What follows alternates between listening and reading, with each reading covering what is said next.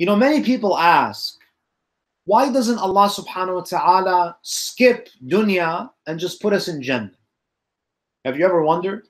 We're always saying that Allah is so merciful and His mercy is beyond our imagination. If Allah is merciful, why can't we skip this mess called dunya and we just appear in paradise? Why didn't Allah just create us in Jannah?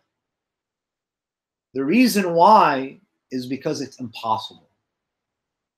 It's impossible to enter paradise until you go through this trial of dunya.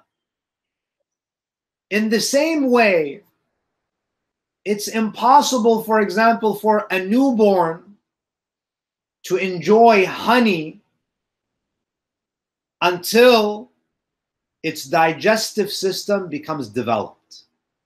The soul is not mature enough to experience paradise. It has to develop.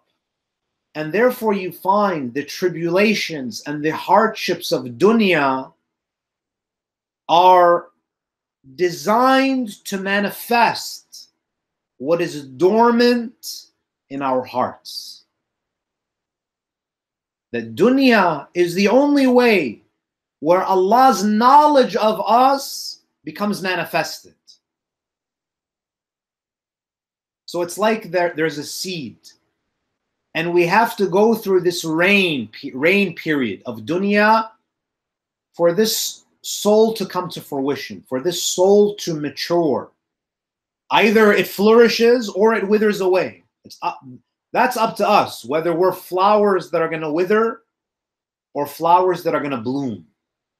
But the point is that tribulations manifest and bring out our potentials into realization. And they reveal, these hardships reveal what is dormant in our hearts. And you find, brothers and sisters, no one can escape this. There is no such thing as a human being who does not experience hardship, does not experience some type of trial.